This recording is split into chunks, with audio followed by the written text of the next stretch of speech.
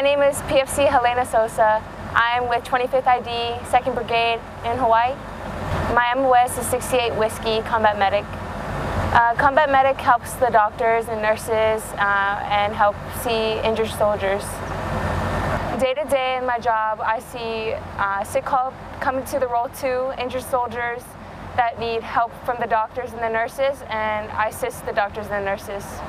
It's important for all the injured soldiers to come and see us so that they can go return to duty without any hesitation.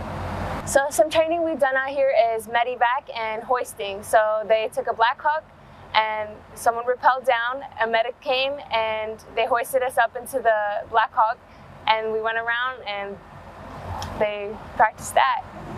Getting pulled up on the Black Hawk was a little bit intimidating because just the amount of wind, and you're standing there and all the wind is gonna like make you feel like you're coming off the ground, and you have to stay steady and find your balance.